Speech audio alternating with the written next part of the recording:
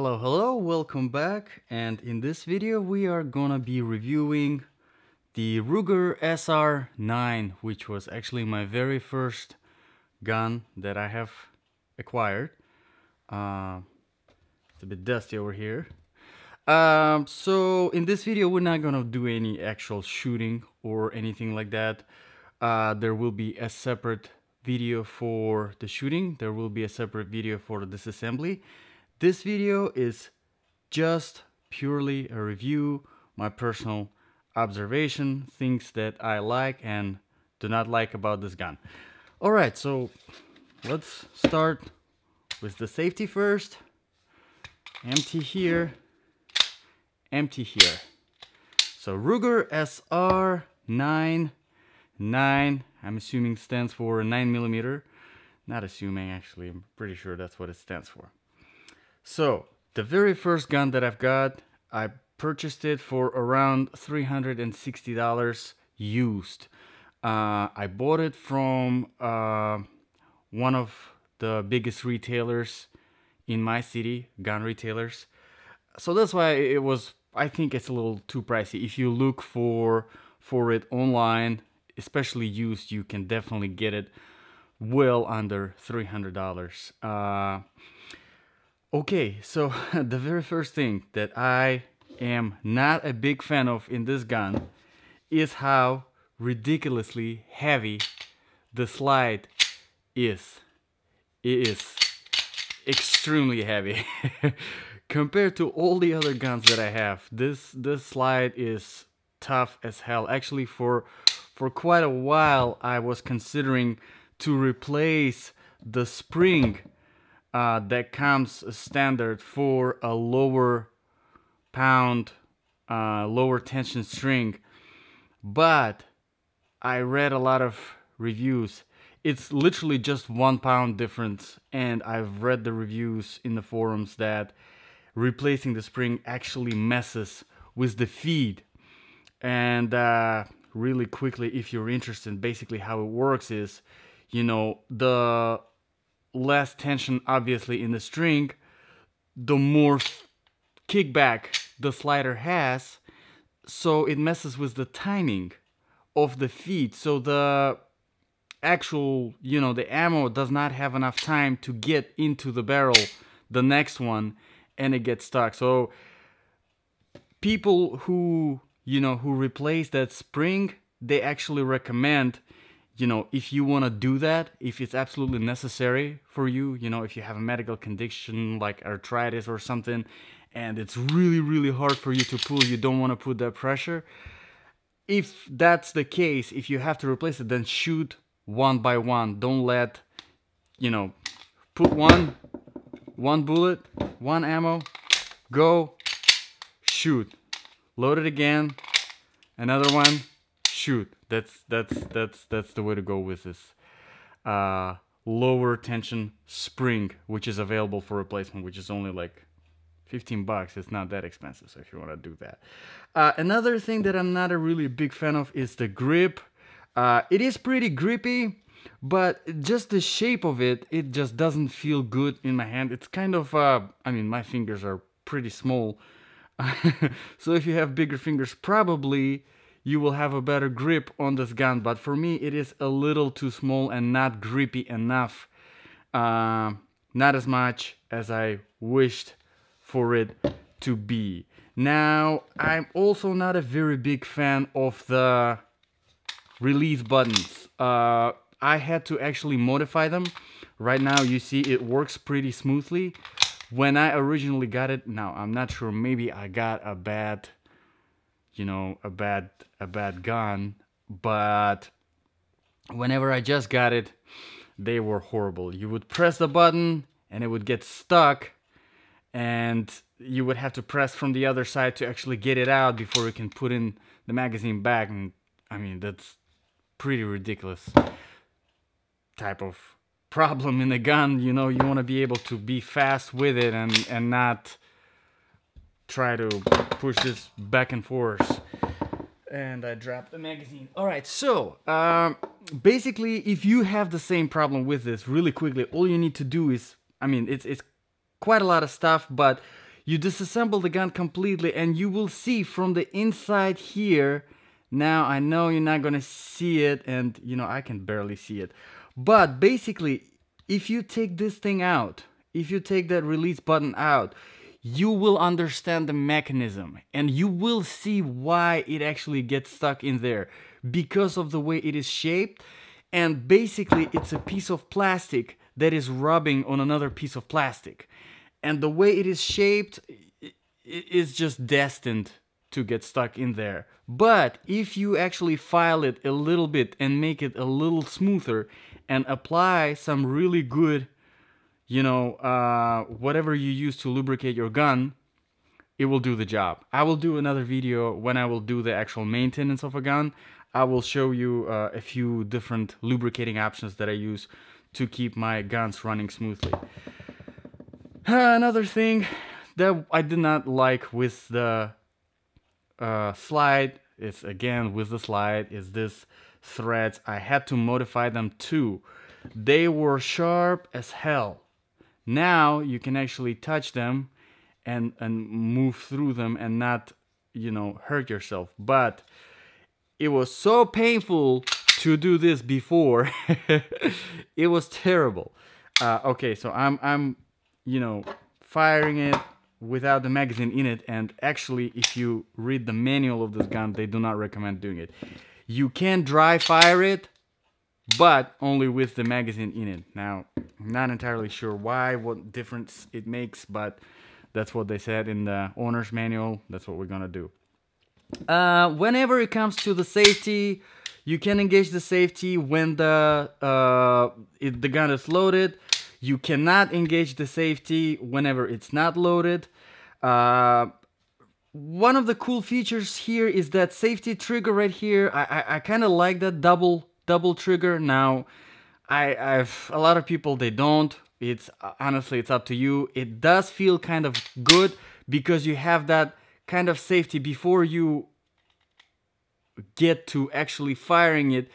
You have that a little bit of a feel.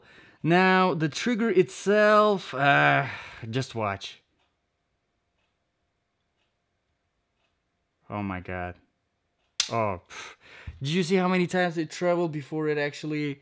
Now, this is one of the things, whenever you're buying a gun, I've mentioned in pretty much in every video that I do, I like to mention this.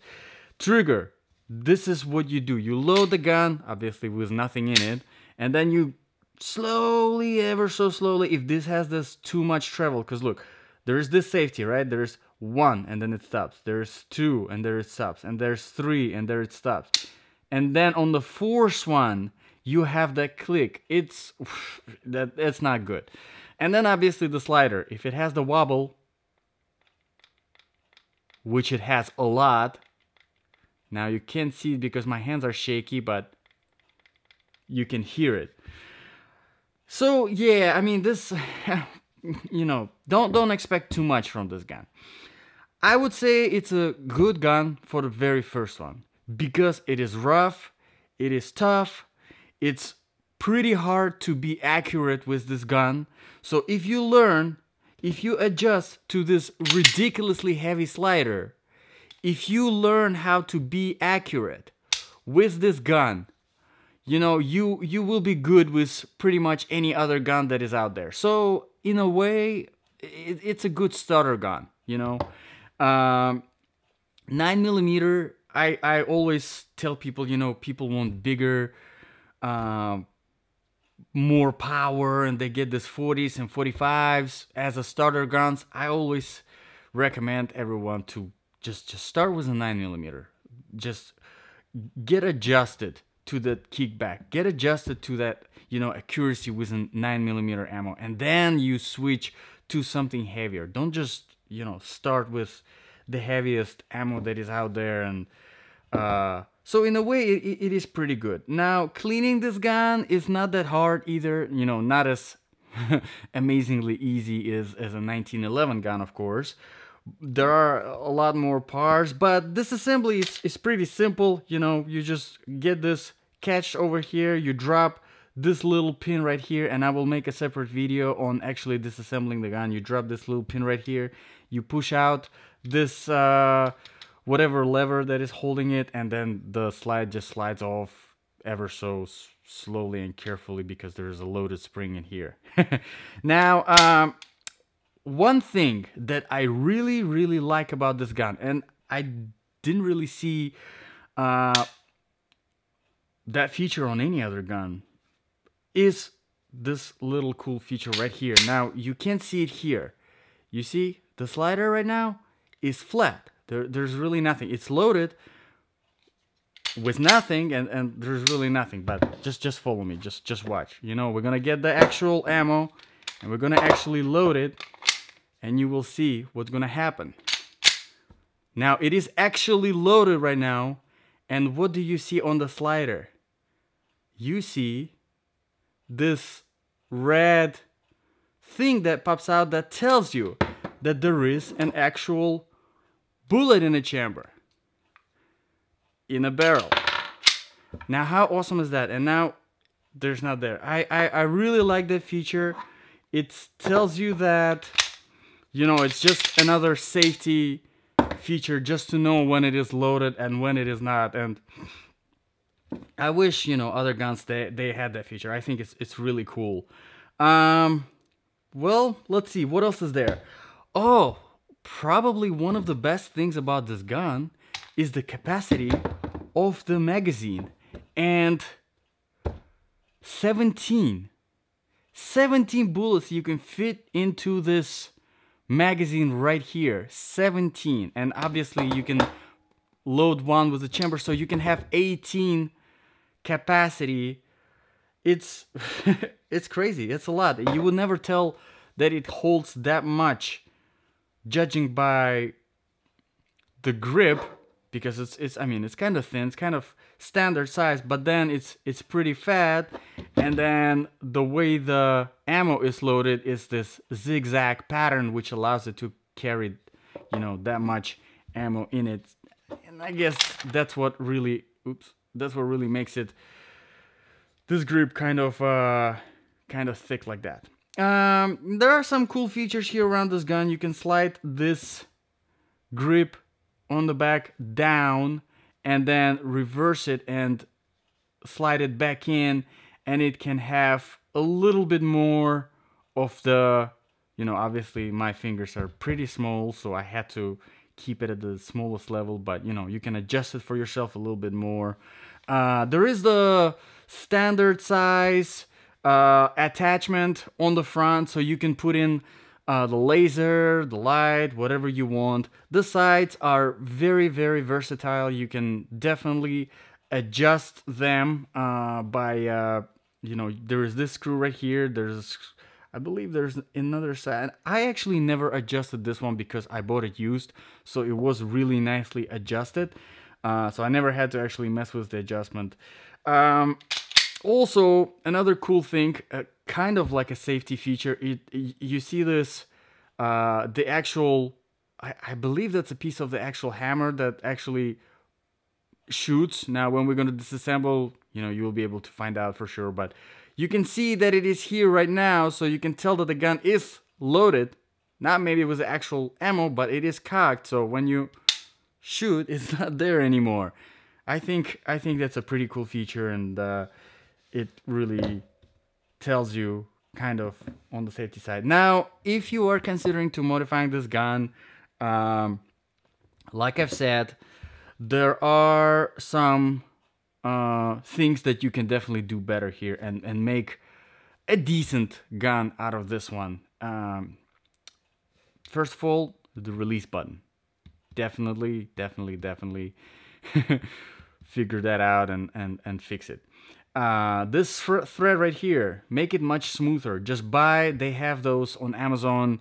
I will try to find them and attach the link in the description.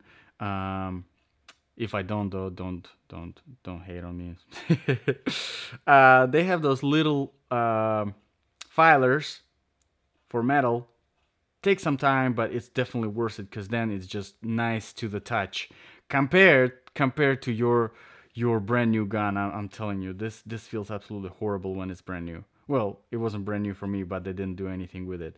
Another thing, you can get actually the rubber grip around this gun. Now, if you have bigger fingers, it adds a little bit of, you know, the size, but it feels much more grippier. It only costs like $10 on Amazon, and it's a pretty good update. Definitely mess with the slide and the tension spring, because if you lubricate it properly with a proper lubricant, it can get much smoother than the, you know, your new gun.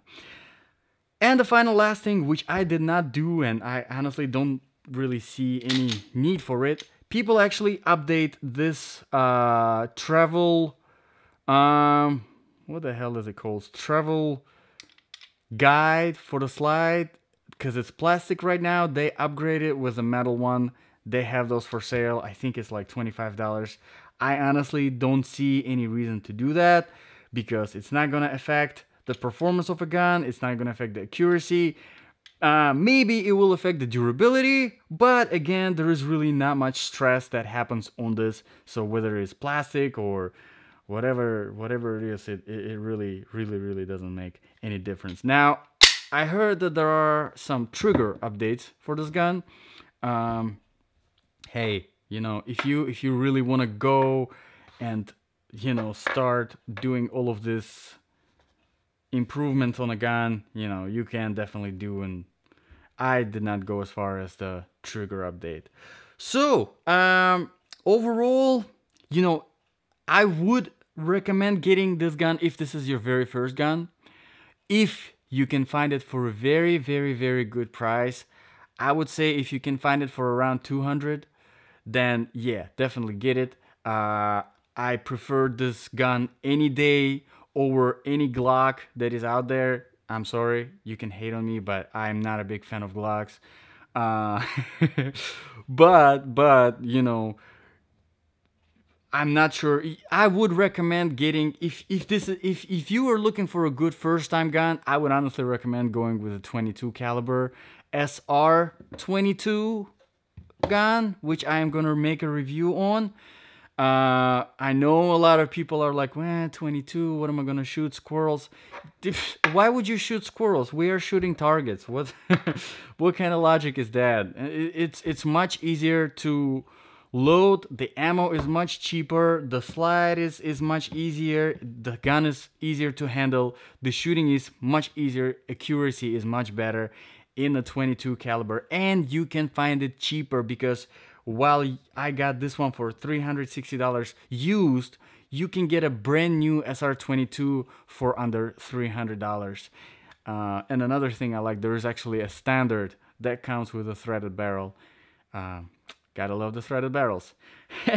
So let me know what you guys think about the review, if you want to know more. By the way, speaking of the threaded barrel, they do sell an upgraded barrel, replacement barrel for this gun with the threaded attachment thing up there, and it costs around $150.